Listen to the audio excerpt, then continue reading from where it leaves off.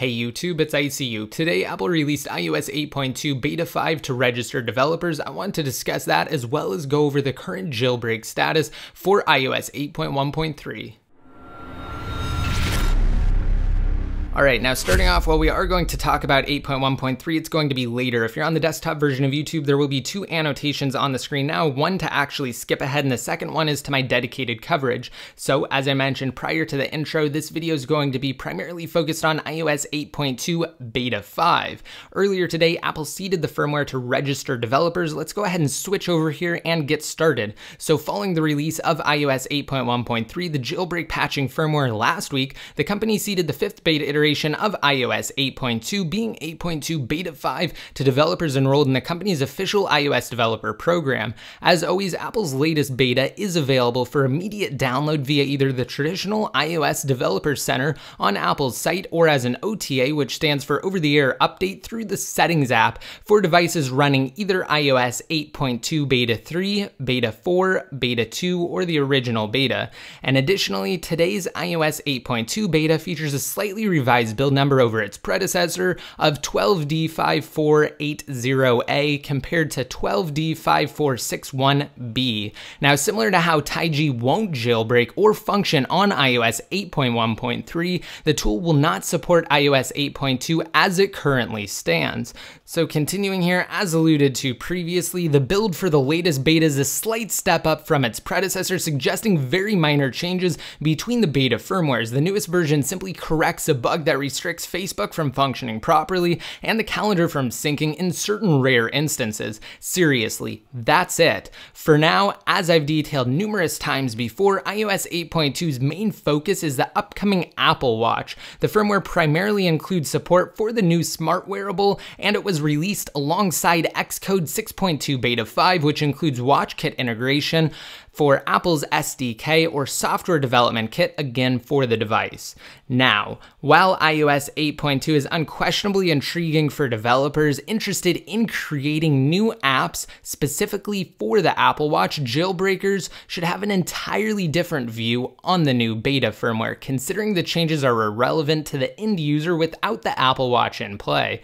Additionally, the new 8.2 Beta 5 release contains Apple's TaiG jailbreak patching remedies introduced in iOS 8.1.3, which means those who update to 8.2 Beta 5 could potentially be locked out of jailbreaking once Apple ceases to sign iOS 8.1.2. In other words, Apple will stop signing restores to iOS 8.1.2. It's only a matter of time, and when that happens, individuals with devices able to update to iOS 8 will only be able to restore to iOS 8.1.3, again locking them out of jailbreaking. And while it's currently uncertain whether TaiG, Pangu, or even PP, although significantly less likely considering they utilize the same vulnerabilities publicized by TaiG for their Mac adaptation of the tool, will release a new jailbreak for either iOS 8.1.3 or the far-off 8.2 firmware, it's definitely a possibility.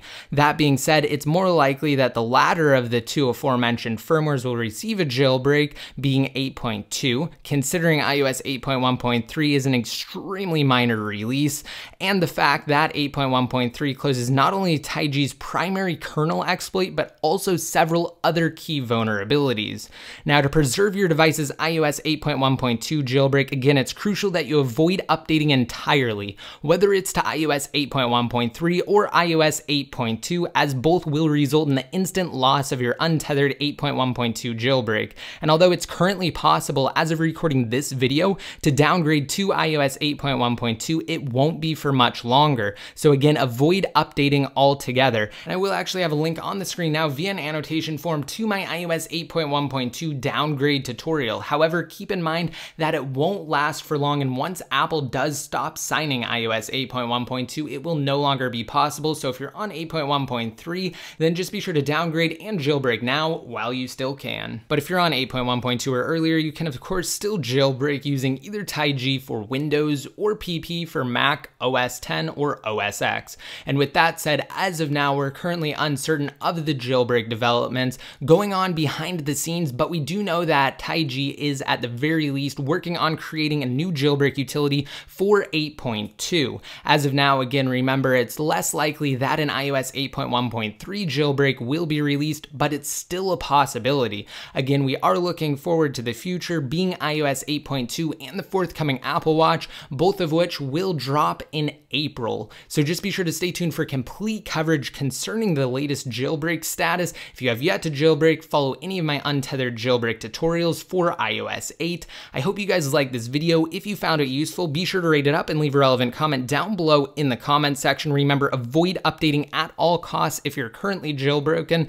And if you want to be updated more often, in addition to subscribing to my channel, just be sure to like me on Facebook and follow me on Twitter. And until next time, this is ICU signing out.